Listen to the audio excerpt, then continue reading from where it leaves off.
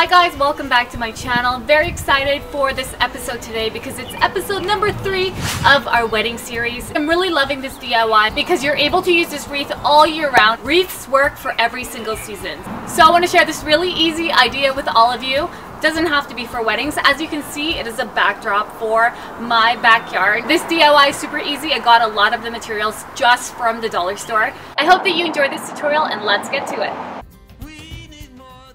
The first thing you'll need is a hula hoop, and you can get that from the dollar store. They come in a variety of sizes, so if you want small or big, you have a lot of choices. I've also been using this jute twine, which if you have been watching my last couple videos, I've been using it obsessively because, I don't know, it's just, I love the look of it.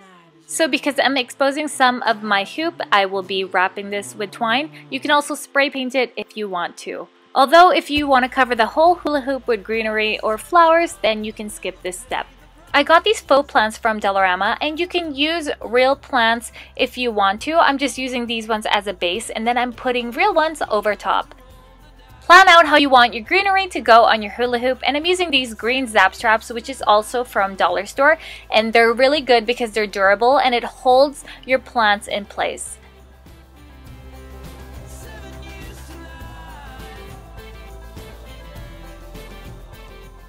Alright, now that we have our main wreath all ready, we're going to move on to a couple ideas that you all can put in the middle of the hula hoop.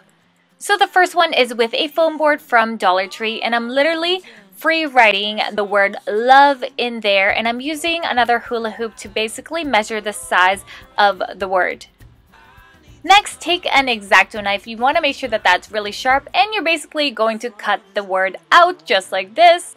Careful with the parts that are pretty thin because it may snap, but you can definitely always glue it back with a hot glue gun.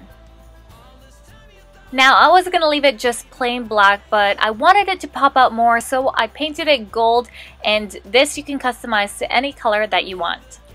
For a nice idea, we are using the scrap pieces that we used to cut out the word love, and we are going to use that to make a letter.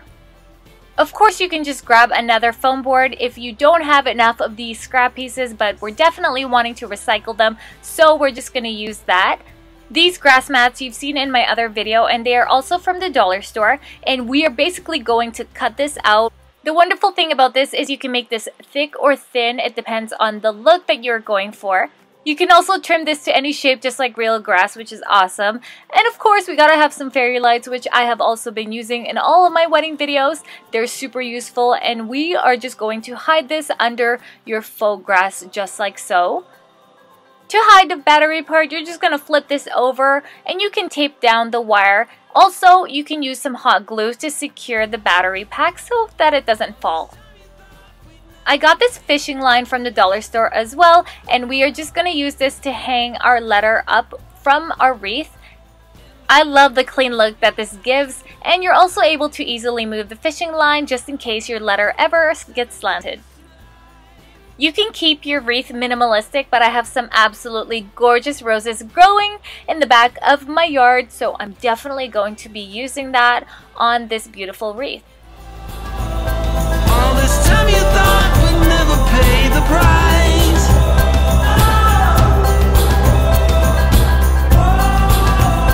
In the game of love, you have to roll the dice.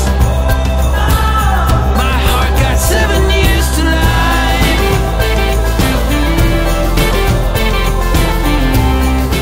There you go, another very easy DIY wedding idea for all of you. If you like this tutorial, be sure to give it a big thumbs up. Make sure you leave a comment down below and let me know what you think if you loved it. And if you loved it, make sure that you subscribe because we do a lot of these awesome DIYs every single week on this channel. I hope to see you soon, and take care.